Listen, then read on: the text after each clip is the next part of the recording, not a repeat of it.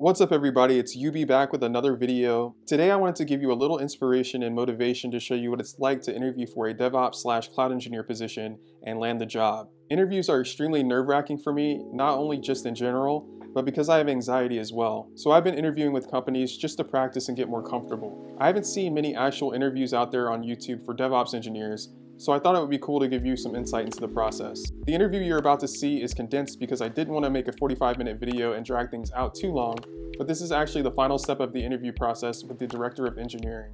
At the end of the video, I'll show you actual footage of me receiving the job offer and the offer letter detailing the compensation. If you guys could, I would greatly appreciate if you like and subscribe to the channel so I can continue to make videos inspiring others to go after their dreams and succeed in life. But without further ado, let's get into the interview footage. Things that go on within our team.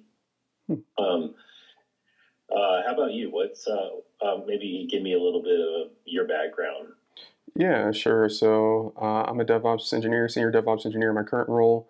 I come from previous positions working with the Department of Defense, but working with a small startup company that supported the Department of Defense and the Navy. My path into tech was a little bit untraditional. I started off as a technical writer that wrote software user manuals for my previous company. By virtue of that, I kind of became the subject matter expert for the application, which evolved into a QA testing position. Because I was pretty proficient with coding, I wrote automated testing scripts and started to facilitate the DevOps process and the adoption of DevOps within our organization. So that came along with setting up CI/CD pipelines, automating all the processes, continuous improvement, continuous deployment, and being a champion of certain tools that I felt would get us to our goals. So adopting like Docker and Kubernetes and moving to the cloud and provisioning resources and infrastructure for the company. In my current position, I'm pretty much doing a lot of the same, but this time in a Google Cloud environment, and setting up CI/CD pipelines and containerizing applications and being embedded within a software development team to help facilitate all of their DevOps needs and provisioning environments for them. Okay. What type of applications do you support? Yeah, so they're web applications built in Node.js for the most part, and mostly Node.js and Go as well. Is a lot of what our code base is comprised of. Okay. Do they? Are there any other? Are there any other services that go along with that, like databases or caching or any of those?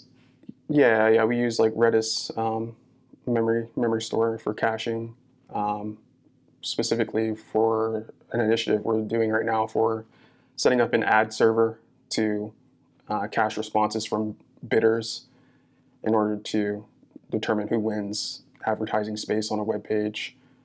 And then also, like as far as storage, like just persistent volumes for the most part for images and videos and things like that. Is this all in GKS, or are they? Yes, yeah, it's okay. Yeah, it's all, we're a Google shop, so it's all GKS and GKE. Okay. Tell me about some of the CI/CD pipeline work that you've done. Like maybe give me a high level about like what automation you put in place and what you support there. Yeah, so at my previous position, we adopted Jenkins for the most part, and we were figuring things out. So configuring webhooks basically to our Bitbucket repository to trigger and kick off jobs. We initially weren't using the Groovy language that Jenkins uses for their pipelines. We just installed our own scripts written in PowerShell in order to build the application. That was a desktop application at the time, so C++. And so we would initiate the build process, getting all dependencies, compiling it in CMake, and testing using testing tools like Jest, and then installing certain components in our pipeline for linting, like SonarQube. And for compliance purposes, we use the anchor scanning to identify vulnerabilities, which would, depending on pass or failure, would be escalated to the security team in order to determine, what steps need to be taken in order to resolve it. And then the deployment step were based on the results of the previous tests. Were building the container, pushing it to an image registry, which was ECR at the time. At my current position, we pushed to a Quay repository for Red Hat images, and we're deploying that via Helm to our Kubernetes clusters. Okay. What were some of the challenges that you faced with moving from Jenkins to GitHub Actions?